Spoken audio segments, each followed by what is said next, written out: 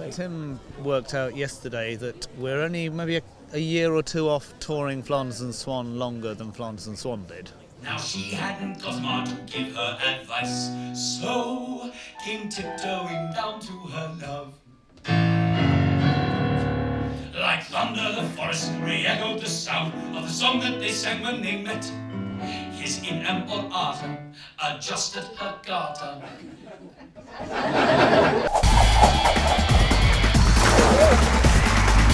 Is it a comedic style that you still enjoy to this day? Then Oh, it's great. It's classic. I think it's something that is massively enduring as well. You get double acts now. Fry and Laurie. At the end of Fry and Laurie, Hugh Laurie used to sit down at the piano. Stephen Fry used to mix a drink, and they used to do some sort of trumpet playing thing. And it's that enduring image of two blokes in a dinner jacket with a piano. And there's something about that kit, and The Widow do it very well. Armstrong and Miller are now doing a parody of it, and there's something within the British psyche that remembers Flanders and Swann, even though it doesn't necessarily know that it's remembering Flanders and Swann, and that's quite exciting. On the Monday morning, the gas man came to call. The gas tap wouldn't turn, I wasn't getting gas at all. He tore up all the skirting boards to try and find the main, and I had to call a carpenter to put them back again. Oh, it all makes work for the working man to do.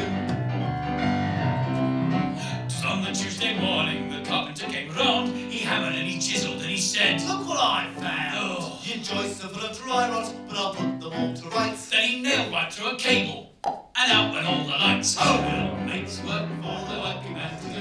Is the relationship that you both have on stage, is that kind of exactly the same as it was for Flanders and Swann? Because obviously you are very much enjoying yourself as well, even when Tim is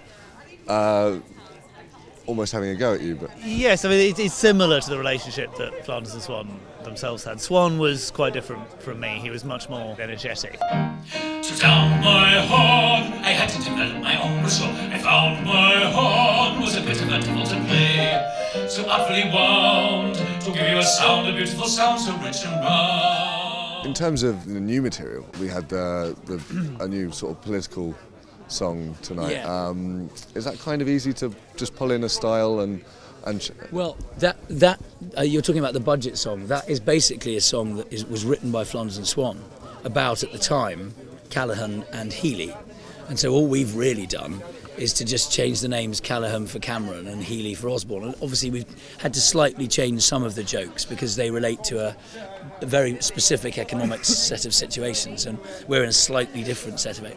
So we slightly tweaked a couple of the economic references to bring that up to speed, but very little else we've done with it. There's a hole in my budget, dear Cameron, dear Cameron. There's a hole in my budget, dear PM, my dear. Van Menden, dear Osborne, dear Osborne, dear Osborne. Van Menden, dear Osborne, my dear. It would be such a shame, because as we said, there isn't much TV footage left, if people forgot about Falders and Swann, because the songs are brilliant. They are brilliant comedy songs.